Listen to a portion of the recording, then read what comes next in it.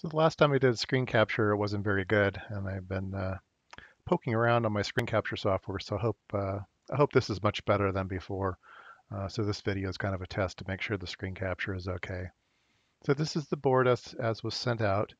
It has some ground fills, and so we can zoom in, take a look at some of these. Here's the program counter.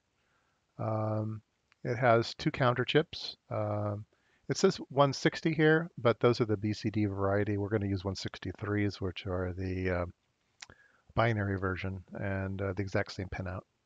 So for some reason, Eagle didn't have a 163 footprint, but it did have a 160, so use that instead. And then the tri-state buffer is a 541. It's hard to read here, but it's a 541. So counters and buffer. The RAM is a 573 octal D-type flip-flop latch. And then the RAM chip itself is a Cypress part number CY62256. It's a 256K RAM chip. Some bypass caps. Here's the indicators. I don't like this layout. Didn't turn out very good. I do like these. They're very pretty. Work very nice in my setup in the garage. They solder very well. And then the registers are, this is just a duplicate copy of this. If you want to duplicate things on the board, you don't need to relay it out. You can actually do a copy over, and it's a bit complicated. Go online, search for it. There's some videos that show you how to do it. You actually have to create a copy of the file, go into the copy, create a block area, then do a cut command, and then open up the old file, the one that you want to paste into, and then you can do a paste, and it brings it over. It's the only way to do it. You can't do a copy paste within the same file. It doesn't work. But you can do a cut and copy from one file to another file. The registers are a 573 and D-type flip-flop latch, and the intermediary bus, and then a 541 tri-state buffer that sends it back out again. So let's take a look at the schematic.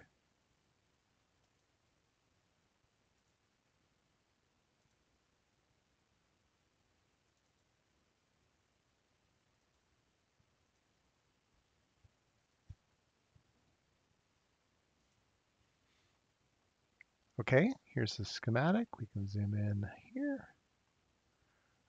This is the RAM, the address latch. You clock a RAM address right, and you can set an 8-bit address. Goes into the RAM. I had to scramble the pins here to make the board layout easy. It doesn't really matter if we're counting up or counting down the RAM. RAM doesn't care as long as the date is correct. But that made the board layout really, really easily. And then we're not using much of the RAM, so there's a bunch of address lines that are just tied low. And then RAM, you can either do a read or a write, and that's it. The register is very, very simple. You have also a latch, so you can latch the data, look at the intermediate value, and then if you want to bring that back out to the bus, there's a tri-state buffer. So there's a register write into the D-type flip-flop, and then register read from the octobus. And the register itself, the output is always enabled, so that's grounded, so the output's always active. Here are the indicators. I use 1K resistors. And here's the program counter. Again, use 163 chips. You can preset the count for a jump instruction, and presetting is a load. And the load says program counter right. So put in a count. You can increment the count, and then you can read the output of the count, with a tri-state buffer, again 541. Pretty simple.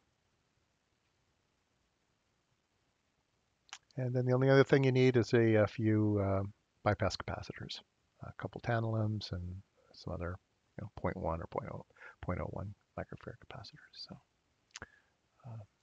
there you go.